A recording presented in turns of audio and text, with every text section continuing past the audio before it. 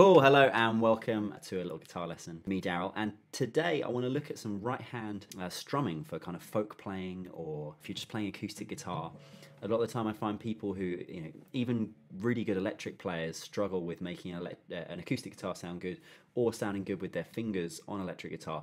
And the principle's really the same for whether you're doing acoustic or electric with this, but there's some things that I use to sound good on acoustic guitar without a pick that I think work really well. I thought I'd share them with you today. So first kind of rule is a lot of the time we're playing without a pick, or even if we're strumming with a pick, I see a lot of people kind of, they go full on trying to really pick through the strings with a lot of force as they play through. Having great articulation and force is fantastic if you want to play fast. So if you're trying to pick through something with speed, can sound great, and it can be really good and appropriate for certain types of songs or certain parts of a song. But for most of the time we want to have a nice dynamic range and we want it to sound really musical.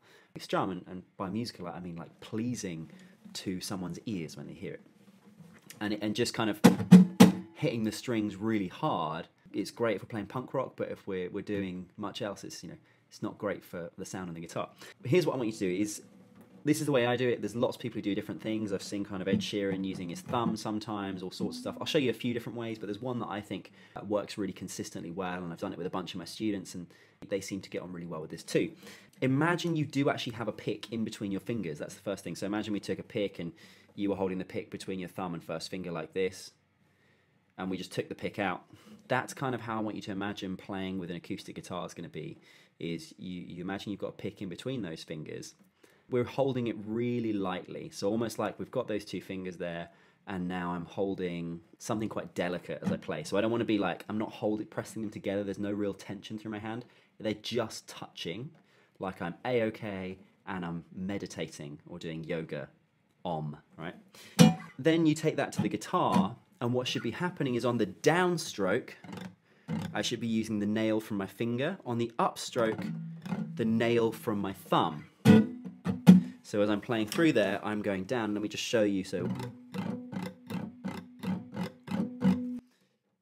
and that will feel a little bit weird if you've never done that before. And there is some micro adjustments that I'm doing. It's very, very slight. So what I see people do, this is a mistake that people make, is instead of doing, this is what I want you to do, which is this, which is where you're just kind of moving up and down. What I see them do, and I don't want you to see this, is go like this. Like we're not buttering bread, but there is a slight micro adjustment in my fingers as I'm moving up and down there, where I'm probably just allowing it to be so loose on my fingers that as my finger moves down, this is so floppy that it might allow it to go back on itself a little bit. And this for me is where playing with fingers is very different to playing with a pick, is that we want to be a lot lighter. If I was playing with a pick here, I wouldn't allow the pick to kind of get bullied by the strings in the same way at all. But this, we kind of just let our fingers drop through the strings. And there is ever such slight movement.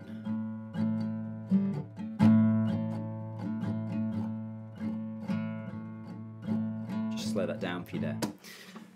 So then what we need to do is take it and try it with some chords so we can hear it. So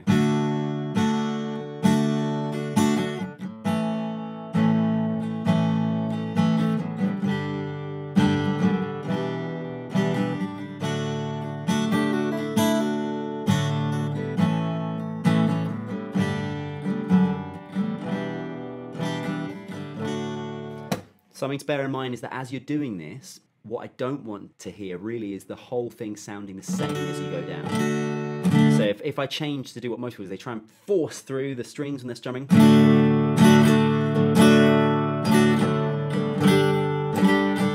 I don't think that sounds musical at all. It's kind of akin to if someone was playing the piano and instead of beautifully playing the keys, they're treating it like a basketball or something, and they're just hitting it like ah, or hammering down. This is not cooking. This is not sport. This is music. So we need to have some nice dynamic to it. And the way you do that is imagine as you're strumming. Imagine like stroking a cat.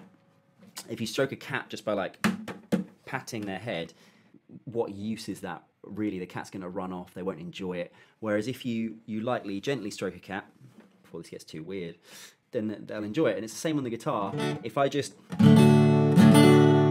make that kind of movement, it doesn't sound very good. Whereas if I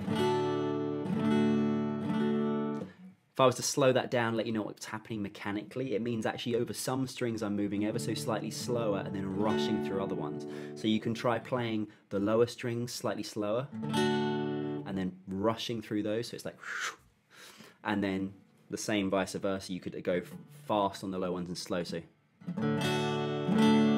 I think is harder to do. All right, same with the up and down.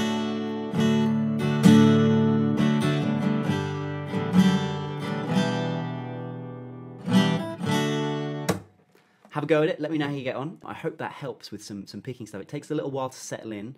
I recommend practicing it quite slowly, but I love the sound of acoustic guitar played with fingers, and especially if you're strumming without a pick, it sounds great. And also, I think part of the reason I learned to play so well without fingers is because I used to never have a pick on me when I get the guitar, so I'd end up practicing without a pick all the time.